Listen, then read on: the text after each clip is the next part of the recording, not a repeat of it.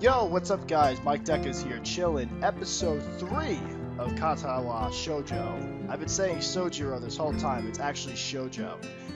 So where we left off, we just got to our new school, and we are with Misha, who's the pink chick, and Shizune, who is their friend. Shizune is deaf, and Misha is her translator, and they plan on showing us around the school. So, do you like the school so far? We can show you around a little if you haven't had the time to walk around and familiarize?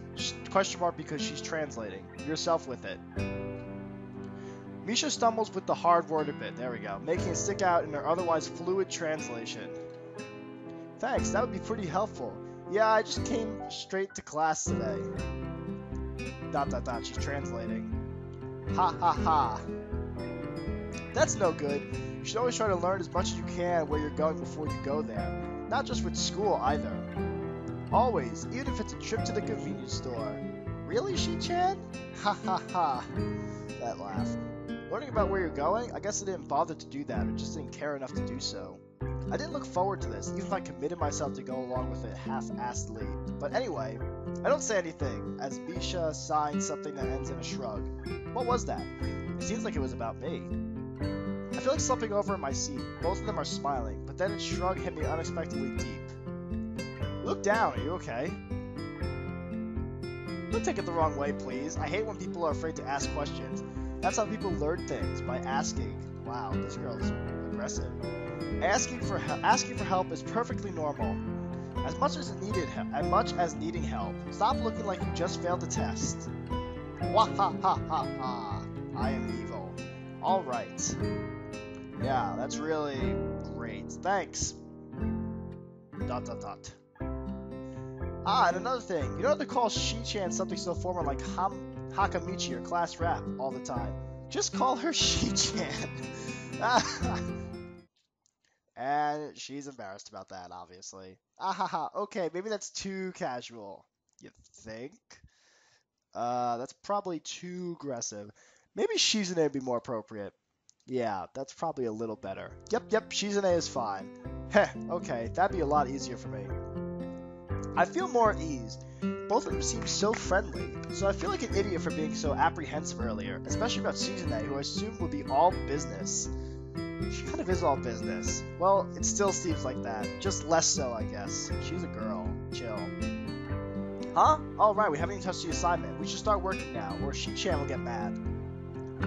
The assignment's also kind of long, so we should start if we want to... Damn it, stupid headphones. Anyway. We should start now if we want to finish it before the end of class.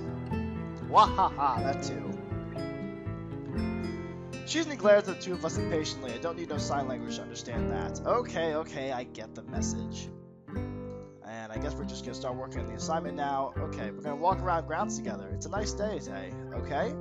The assignment's actually challenging to get through, combining the aspects of being both difficult and unnecessarily long. Still, we finish it with a few minutes earlier than everyone else in the class, despite our late start. Shizune and Misha are really capable. They're quite different, though. The class rep is as calm and professional as she looks, while Misha is a lot more playful and girlish, not to mention a little more easily distracted. To be honest, the two of them did most of the work. I feel guilty about that. The clock tower bell rings, signaling the end of the period. Time for lunch. Without knowing what else to do, I follow Misha, who's beckoning me into the hallway and down the stairs. We descend even below the lobby where I met Muto, down to the bottom floor. That's supposed to be the case. Yep. Just like everything in the school's cafeteria seems too spacious and oddly modern in contrast to the classic exterior. Its big windows open to the courtyard towards the main gate. It's the cafeteria. No shit. Her enthusiastic statement of the obvious makes people around us stare, but Misha doesn't seem to care, so we proceed to the line. Good, it's not just me. I would kind of be like, no shit, oh shit, whoops, oh shit, no shit. There is a rather long list of menu options, which seems great until I realize that many of them are to accommodate students who need special diets. How nice, it almost feels like I'm back at the hospital, eating proportions measured with scientific precision to meet the needs of the patients. I pick something at random and follow Shizune to a table, sitting opposite of her. As I nibble indifferently at the food I'd rather not eat, Misha pokes me in the side to get my attention and points to Shizune. ... I don't understand signs, so the point escapes me. Maybe looking at a person who talks to you is proper and polite. Do you want to know something? Do I want to know something? Do I want to know something? I don't think I want to know something. But what the hell? What? About anything! Oh, okay, good. We're your guides. Okay, ask something. Well, I'm a reader, right? So I think I want to ask about the library. That's kind of rude. I don't know. I'm gonna ask about the library. Oh yeah, is there a library in the school? Lately I've gotten to reading a lot, so I'd like to check it out. Misha gives the kind of frown that makes it clear she doesn't consider reading a healthy hobby, but she picks up their smile again. There is, and it's in the second floor. We can show it to you sometime. Thanks. I'm bored of you. I return to my food while the girls talk between themselves. Misha and Suzume give signs back and forth very animatedly. Through sideways glances at me, but Misha refrains from translating. It's clearly about me then. Maybe they were talking about secret ghosts. Yeah, it's obviously about me. I quickly notice the conversation inside is not enough to fill silence. No way. We arrived at the classroom early, but we're not the first. The dark-haired girl I noticed before has slumped over her desk at the last row. She jumps a little when Misha crashes into the room with the elegance of a rhino. She shrinks deeper in her seat. I can feel her tension all the way from here, as if she was slowly turning into stone just from our presence. Misha and Suzume either don't notice or don't mind it, as they walk directly past her to their seats and begin to converse. I'm left wondering about her, even when the classroom slowly fills with other students and finally the teacher. Is he always late? Getting into the rhythm of the school feels strange, as if my brain remembers how this is done, but my body doesn't. Towards the end of the class, I start yawning and counting the minutes left. Just like high school. I shouldn't be this tired on my first day of school. Everyone's this tired on their first day of school. It's not just you, kid. Don't worry about it. Maybe it's a long time spent in the hospital. Nope. No, I mean, I guess you are. That kind of counts, but no, it's still fine. Before long, the final bell rings. School is finally over for the day. Besides me, Misha and Suzume are having a short conversation. After a bit of deliberation, Misha turns to me. ... Unfortunately, we can't stay and show you around to the Hichan. We got to hurry already, since there's a lot of work for us to do. You'll find your way around here, I'm sure of it. Ah, wait, the teacher said I got to see the nurse. Where do I go? Is that so? We can at least show you that much. Come on, the nurses have their own buildings. We have to go outside. We join the flow of students making their way down their stairwell and outside, with the girls pointing out the other senior classrooms in the same hallway as ours. When we get outside, the girls make their way to the smaller building right next to the school. Okay, I need to use the bathroom so badly, so I'm going to edit this here and I will be right back. I have returned with the elegance of a rhino. Anyway, when we get outside, the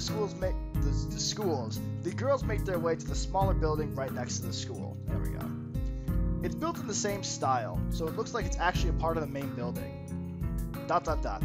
This is the auxiliary building here. There are a lot of offices, official and important stuff inside, like the Yamaku Foundation office and all the nurses' office.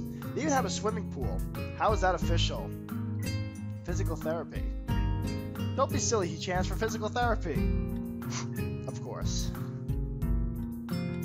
Anyway, all the nursing staff facilities are in there too. The head nurse's office is on the first floor. You'll be fine from here, right? We'll be going then. See you tomorrow. Yeah, thanks. Bye-bye. A whole building for stuff that has nothing to do with the actual education. I guess it's necessary. Probably. I walk in hoping there's only a quick visit. On a white door on the left, there is a green cross with the text, Head Nurse, and a nameplate. A voice from inside responds to my knock almost immediately, but I can't quite make it out. It sounded a bit like an invitation to open the door, so I invite myself in. The room is not large and it smells strange. A friendly-looking man turns around on his office chair to face me as I enter. His desk is neat and tidy, but the bin under the table is overflowing with used medical utensils, as there are at least a dozen coffee cup rings lingering on the desk. Hello there. What can I do for you today? He's younger looking, sort of rugged, but the dimples in his cheek wash that impression away when he smiles. Are you the nurse? He smiles like a person who heard this very same question hundreds of times. Why, yes I am. It says on the door, you know? You can call me by my name or just the nurse, like everyone else. Of course, I shake off my confusion, realizing I probably should grab his extended hand. His handshake is rather firm and friendly. Right, I'm a new student, and my homeroom teacher told me to come and meet you. My name is Hisao Nakai. His eyes light up with revelation as he snaps his fingers. I don't know if you heard the snap, but I heard the snap. Oh, you're that Nakai, as opposed to the other Nakais. I was reading your file in the morning. Some kind of chronic arrhythmia and related congenital heart muscle deficiency, right? I thought it was just arrhythmia. He gestures me to sit down in the vacant armchair in front of his desk. Yes. Good. Well, you've probably been briefed about the school enough, so I'll just go over this quickly. We have all kinds of facilities available, mostly physical therapy. There's always someone from my staff around, even at nights. Never hesitate to call. Basically, just the standard, you know. Yeah, the famous 24-hour nursing staff. This is like a hospital. Well, not exactly. For instance, we don't do brain surgery here. That's actually pretty funny. Yeah, it's a joke for out of place. Yeah, it's just that it's really weird to have so many medical people at a school. You'll get used to it. I'm not so sure of that myself, but I don't let the nurse know it. Now, let me just find your file again. While he searches for something from his computer and shuffles stacks of papers around, I let my gaze wander around the room. It's the epitome of generic, I like to say. Beige walls and ceilings, dark gray laminate flooring. Oh, laminate flooring, not inanimate. Laminate flooring, and all the equipment you expect from a school nurse's office.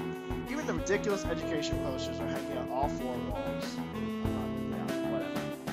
Smiling, the nurse draws a thick file from a stack of similarly thick files and opens it. So you already have medication for the arrhythmia, just remember to take your pills every morning and evening or it won't be much help.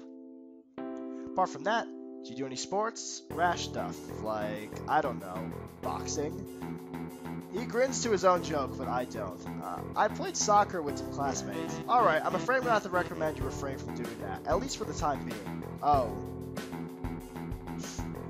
My lack of reaction makes him raise an eyebrow, but really I'm not too bothered by him forbidding me to kick around the ball. What a boring kid. See, I would be so... If I couldn't play tennis or anything, like... I have shoulder tendonitis currently, and I haven't been able to play for the past 3 months. I wasn't able to play any matches, and that was frustrating enough as hell. I only recently was able to start. I went serving yesterday, and and hit for the first time in like a month, and it's starting to feel better. You know, apart from like the weakness of just not hitting. But yeah, just not being able to play sports would suck, in my opinion. But anyway, any kind of concussion might be very dangerous to your heart, and risking another attack is not a good idea. Was the prevalence caused by a sudden concussion to the chest area? Not exactly. I sidestepped the question acceptably. He glanced over me over his papers with a more serious expression on his face.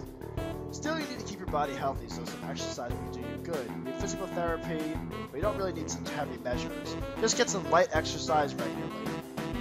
Brisk walks, or even light jogging, jumping rope, the sort of thing. Swimming, maybe? There's a pool here. So I was told. You were very good. At any rate, I'm sure you'll be told this before, but you need to take care not to overexert yourself. He wags his finger to emphasize the point. No need, really. I've heard this 1,000 times already. Absolutely no unnecessary risks. Take care of yourself. Okay. He goes over my papers one more time and sets them on the desk. Obviously content. Obviously. Good, that's it then. Come meet me if you ever need something.